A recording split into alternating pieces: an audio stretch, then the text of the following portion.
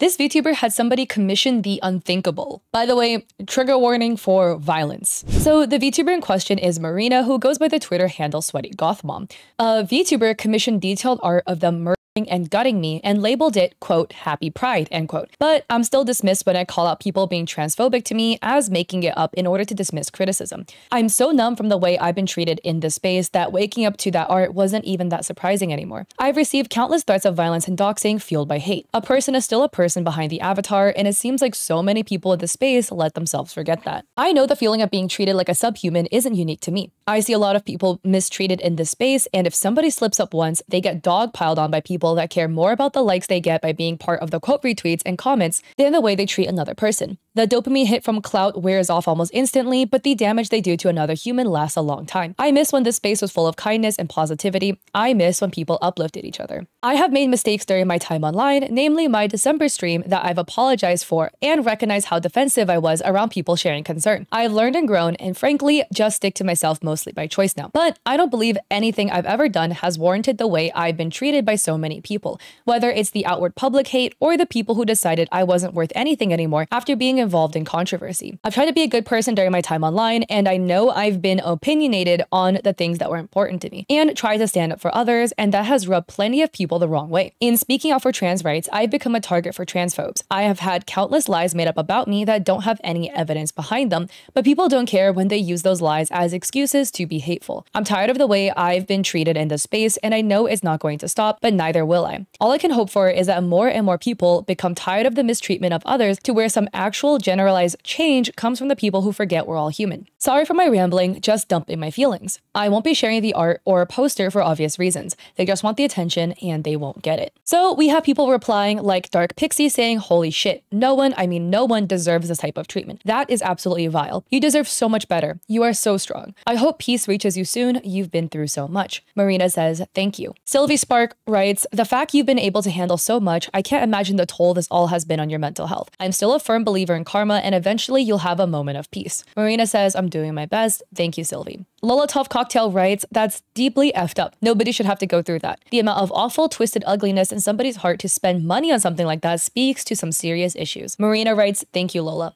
Sasu Bun writes, Marina, I am so effing sorry you've had to deal with that. Twitter brings out the effing worst in people. Marina says, thank you, Sasu. So to break this down, I want to say first off, no matter what, in my opinion, somebody has done, commissioning artwork of you ending somebody's life and spilling their internal remains all over the floor, next level mental up, especially when you label it happy pride. In case you guys didn't know, Marina is trans, and I myself can't speak on the experience of being trans. I do not want to speak over trans voices. I have seen it happen over and over and over again. Trans individuals have to fight day in and day out just for existing and being who you are. People will, I don't know where they get the audacity, but they start typing up the most fucked up vile shit. Commissioning this artwork is already next level deranged, but on top of that, to label it happy pride is just icing on this up cake. And I am so sorry to Marina for this happening. People have pointed out that there is no proof of this, but in my opinion, this is a lose-lose for Marina, right? Either Marina, again, allegedly, if this did happen, if Marina posts the artwork, then they're going to experience a lot of backlash of people being like, oh, you're sharing really inappropriate material, right? But then if Marina chooses, in this case, to be the bigger person and not share it, then everyone's gonna be like, oh my God, but there's no proof, so you're making things up. Obviously, there's two sides and the truth, right? So without proof, we can only take things with a grain of salt. When you think of scenarios like this, you always have to think of what does this person serve to gain from making the scenario up, if it is made up, right? And in my opinion, there's really nothing for Marina to gain besides like maybe sympathy and like likes. But if they truly wanted sympathy and likes, I'm sure there's better ways to go about it besides this. This is like a very oddly specific thing to talk about, which leads me to believe this is actually a true scenario that did happen. But again, to all the people that are saying, oh my God, I want proof, Marina is in a lose-lose situation here. They either post the photo and then what? It's re-traumatizing for them and it's a picture, or there's no proof and then you have to believe what they say and everyone's gonna be like, oh my god, like there's no proof, so it didn't happen, right? They're literally stuck between a rock and a hard place. What do you want them to do? Again, I am very inclined to believe this until I see otherwise. And also because they never mentioned the person's name either, because they said they wanted to be the bigger person and not throw the other person under, which I don't know if I would have been this mature. I'm gonna put it that way. But also secondly, the other narrative that's been going around on Twitter is that Marina is up person, so therefore they deserve it. I do not know Marina, so I did some research into the background of why people were accusing them of being effed up, and this is what I found. And again, before you guys start typing in the comments, please bear with me because I'm trying to provide context so then I can provide a counterclaim to the narrative that's going on Twitter. I am not trying to dredge this up on purpose just to be like, oh my god, yeah, here's like all their skeletons in their closet. This is just a narrative that I've seen where people are like, Marina is a bad person, so therefore they deserve it. So let me showcase what allegedly this is. So from my understanding, there was this tweet that was made by this person called Jellytrap22 on Twitter, who writes 1 out of 7, dear followers of the scummy piece of shit. I hope you're aware that this morally disgusting, whatever, right? About Marina and something to do with taking down a VTuber known as Bungo Taiga. Zan writes, I've seen many people bring up the past misdeeds of Marina in relation to Free Taiga. I believe it is in the interest of the public to know what kind of reputation she carries around herself. I will only point out the most important event she is responsible for. 1. Marina made fake accusations against Taiga, calling him a PDF file and copiously insulting his character. She did this by allegedly platforming the false accusations of an allegedly actually convicted person who is registered on the offenders list. So here we have Taiga stating, reminder, Marina refused to take down a label document, calling me a PDF file written by an abuser who actually R-worded a trans girl on her 18th birthday. And then here we have Marina with a doc August 2nd, 2022, stating, if you need the spark notes on why Bungo Taiga/tags is a person who should not be on this community, here you go. Full doc below. By the way, disclaimer, just for a full context, Taiga is a Shota creator, and I did not know what that was for a very long time until actually very, very recently. But Shota is the male equivalent of Lolly. Taiga themselves says, at no point has she ever reached out to me, tried to talk to me, asked for my side or any explanation. It was full-on harassment and slander from the second that R-word dropped his hit piece. She just wanted an easy target, somebody to harass so she could look good to her followers and never stop to consider if there was any nuance or deeper story. So Zan adds, 2, Marina was invited to Offkai 23, but it created such a shitstorm she got dropped immediately. Something similar happened with Glitch Energy, tried to partner with her. 3, I also want to point out that Marina was announced as an Offkai VTuber liaison and consultant in 2022.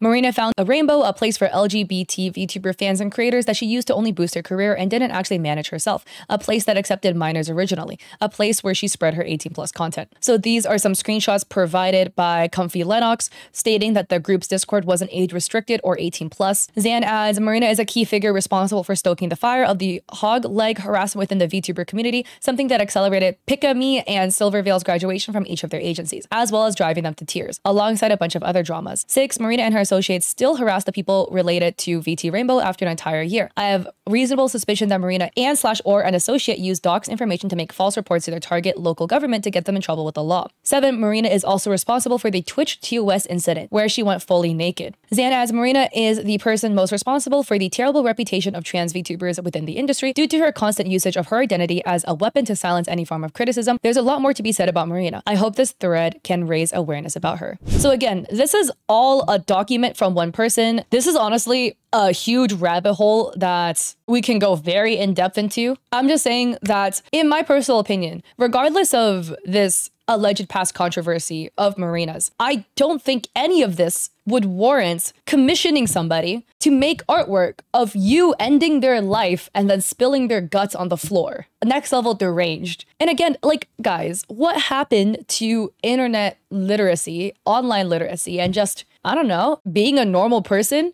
I feel like in most scenarios, at least IRL, right? With people that I don't like, because again, I have people that I don't like IRL, right? I just ignore you. I just do not spend any more of my time, effort, or money on you because I just don't want to be in your life. And I have my reasons for not liking people. Some of them are like, they're valid to me, but some of them may be petty reasons. They may not be petty reasons, right? But going out of your way to do this is fucked up. And honestly, it's not a good look on the person who commissioned the artwork. Allegedly, if this artwork does exist, right? Again, that's just me personally. And I think in scenarios like this, we can acknowledge that 2 things can be true at once, okay? In people's minds, you can find Marina a potentially problematic creator. You could, right? And you can also, hopefully, I hope you can, acknowledge that commissioning artwork like this is f***ed up. So you can put it on both sides of the coin. they could be problematic. What was done to them in this scenario, if it did happen, which I am personally likely to believe it did happen. Again, I just want to say too that Marina being trans is also part of this conversation. So Zan did accuse them of using the fact that they're trans as a shield to deflect from conversation. But I do want to point out the fact